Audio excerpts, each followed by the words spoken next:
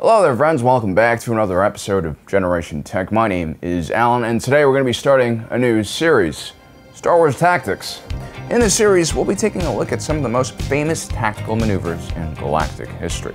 The formula for these videos will be like this. First, we're going to take a look at the commander and highlight what their personality and command style is like. We've got to give him more time. Where? Where are we going? Follow my orders.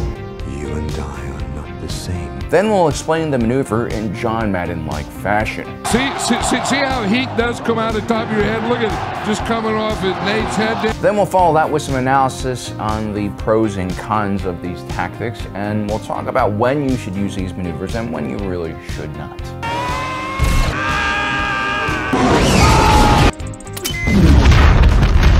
Lastly, we'll take a look at some examples of these tactics being used both in Star Wars lore and also in real life, if we can find it.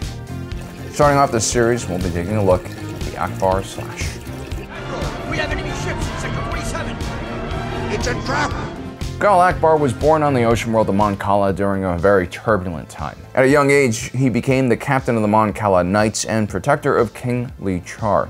Gial Ackbar would be shoved headfirst into a civil war between the Mon Cala and their core neighbors.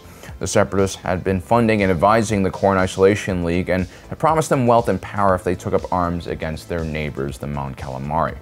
Gial Ackbar would not only protect King Lichar during the war, he would also mentor the young king with both respect and wisdom. We're somewhere safe. Can't retreat. Not now. We've got to be brave. There's a time to attack and a time to retreat, and now is not the time to be brave. King Lichar, in a small part because of Ackbar, managed to steer his people to a victory against the filthy Corns and their tentacle faces. It should also be noted that as a member of an underwater species, Gial Ackbar was quite at home in a 360-degree battlefield where threats can come from almost any direction. And so aquatic species actually have a big advantage versus ground-based species when it comes to space battles because of this. The enemy's gate is down. When the Galactic Empire invaded Mon Cala after the Clone Wars ended, King Lichar would be captured. Ackbar would be faced with an incredibly difficult decision, the first of many in his long military career. He understood that he could do more damage against the Empire with the help of the rebels. It was a wise and pragmatic decision that exemplifies what kind of individual Gial Ackbar was and would be as Supreme Commander of the Rebel Alliance forces. The Rebel Alliance, especially in those early days, was in a tough situation. They had state-of-the-art starfighters and were slowly building up the capabilities of their fleet. The Rebels' naval force was designed for hit-and-run strikes, and the Galactic Empire presented many enticing soft targets. There were many individuals within the rebellion, especially those who were part of Saw Gerrera's partisan factions, who wanted to constantly raid the Empire. But Gial Ackbar understood that small tactical victories were meaningless in the long run. Risking the rebel fleet to destroy factories and shipyards that had no larger strategic importance to the rebellion was out of question. This is why Mon Mothma, leader of the rebellion, chose Ackbar to command the bulk of the rebel fleet. Now, Gial Ackbar was a relatively patient individual. He didn't let emotion cloud his judgments on the battlefield, but when he did engage the enemy, he did it with a very ferocious and aggressive style. Han did it. Send them in. Give Poe full authorization for attack. Black Leader, go to sublights on your phone. The Ackbar Slash is a classic Rebel Alliance maneuver. It's a relatively simple move to pull off. Ideally, it starts when two capital ship lines are engaged in exchanging broadsides from a distance. The offensive commander will identify a weak spot in the enemy's line, and then order his ships to quickly maneuver and form a new line that runs perpendicular to the enemy's line, at which point the lead ship heads straight for the weakest area in the enemy formation and attempts to break through it. The goal here is to break through the enemy line and then envelop the enemy fleet in your entire field of fire while taking minimal fire in return.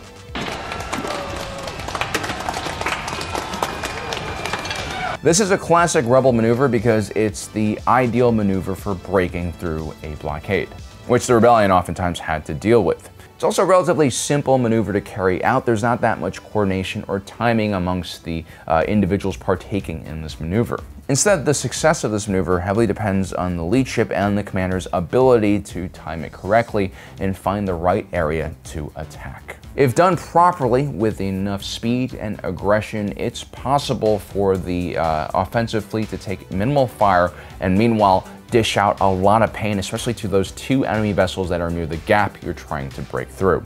This volume of fire should be so heavy that not even the heaviest battleships will be able to withstand so much continuous firepower.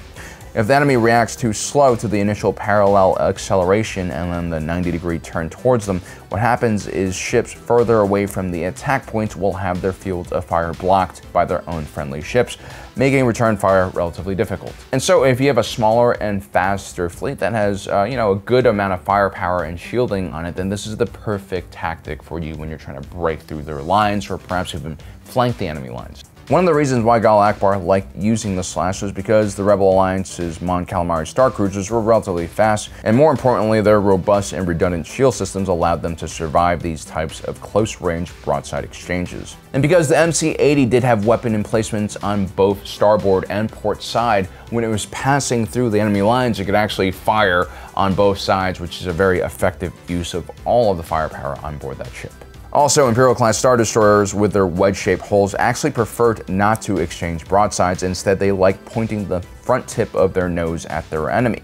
This means that when the Rebels make a slashing run, unless the ISDs can turn quickly enough, only one side of the ship can fire. And once you pass to the rear shadow of an ISD, there's almost no weapons there to return fire at you.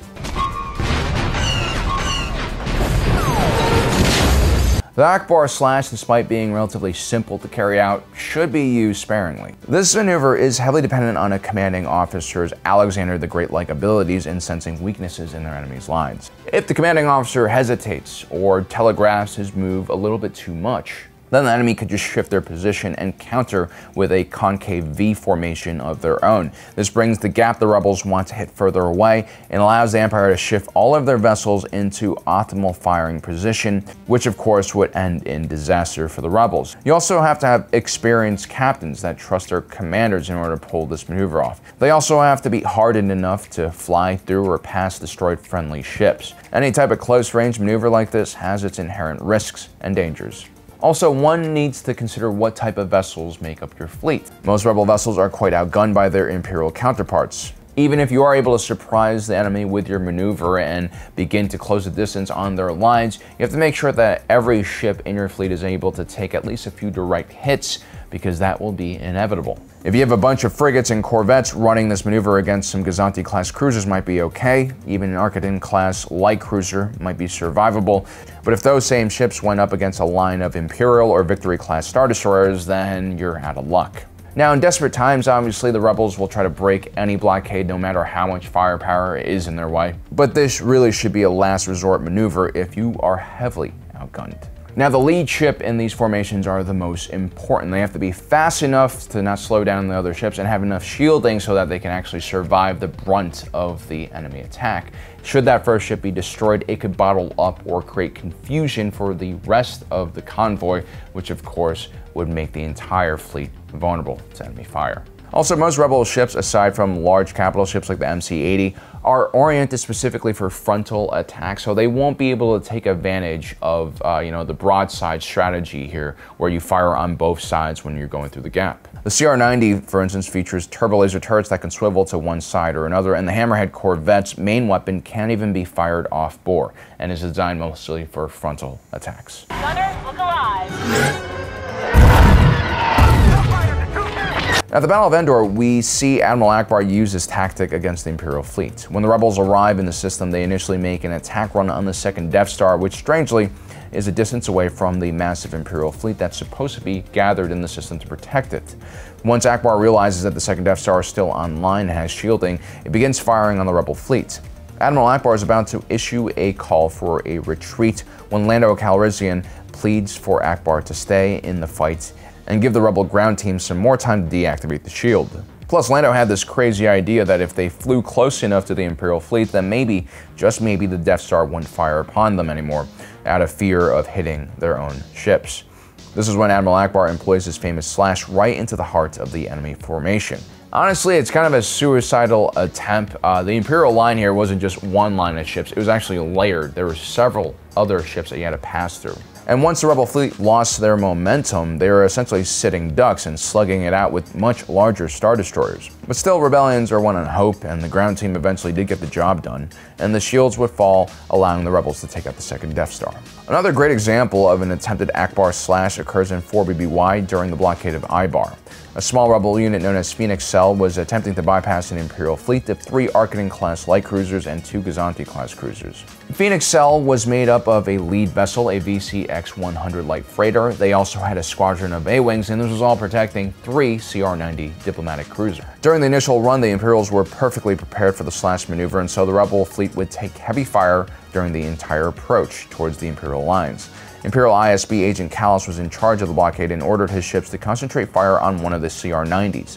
The relief ship took several direct hits to the cockpit and was destroyed, forcing Harris Adula to retreat. The rebels' second approach against the Ackbar blockade wasn't that much better from a tactical point of view. The Imperials still saw them coming from a mile away, but this time around the rebels had a special prototype blade-wing starfighter, which was able to take out an Imperial light cruiser in just one shot. This would throw the entire Imperial blockade into chaos. Lastly, let's throw in a real-life example, the Battle of Trafalgar. During the Napoleonic Wars, Admiral Horatio Nelson's smaller but better trained navy decided to use a very similar slashing attack against a larger combined fleet of French and Spanish warships. Nelson managed to cut right through the enemy line and surrounded the rear half of their fleet, while the lead ships in the French and Spanish Navy attempted to turn around and face Horatio's ships and alleviate the rear guard. Horatio's rear guard had already surrounded the French and Spanish and were destroying all of their ships. As you can see, this daring maneuver is very high risk and high reward. It's a great way to get through an enemy blockade. It's also a great way to flank your enemy. At the same time, if you're outgunned and outnumbered, this is a good way to concentrate your forces in one sector of the battle and basically break up the battlefield into smaller pieces. Well guys, I hope you enjoyed today's video. Don't forget to subscribe and hit that notification button down below so you don't miss out on the rest of this awesome series. As usual, my name is Alan, reminding you that my allegiance is to the Republic, to democracy.